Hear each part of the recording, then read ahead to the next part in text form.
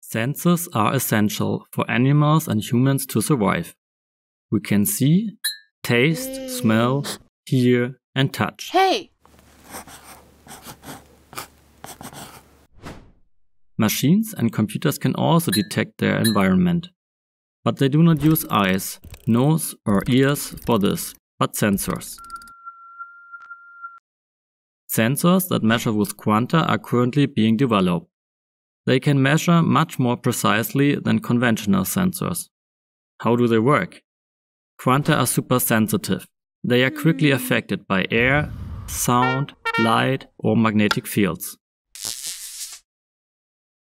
Because they are so sensitive, they can measure tiny changes, making them extremely precise. The tricky part is shielding the Quanta from any influences that shouldn't be measured. And it is not at all easy to measure the behavior of the Quanta without affecting them through the measurement itself. Researchers have come up with various methods for this.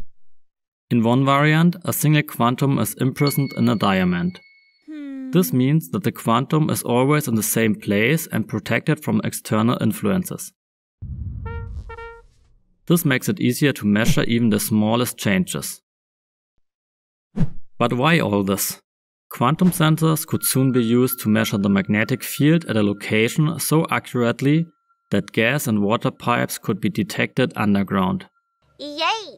And that's just by making tiny changes in the magnetic field and no drilling at all. Likewise, minerals or underground caves could be found, or archaeological discoveries could be made. But measurements in our bodies will also become much more accurate thanks to quantum sensors. Brain activity could soon be measured so accurately that prostheses, for example, could be controlled by thought alone. Quantum sensors have many other applications. Researchers are working to determine the position of airplanes, submarines and satellites with quantum sensors.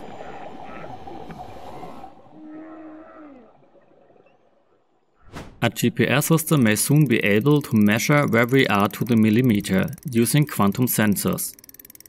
These sensors are still only in the test phase and are still being further developed. But soon, quantum sensors could change our lives on Earth.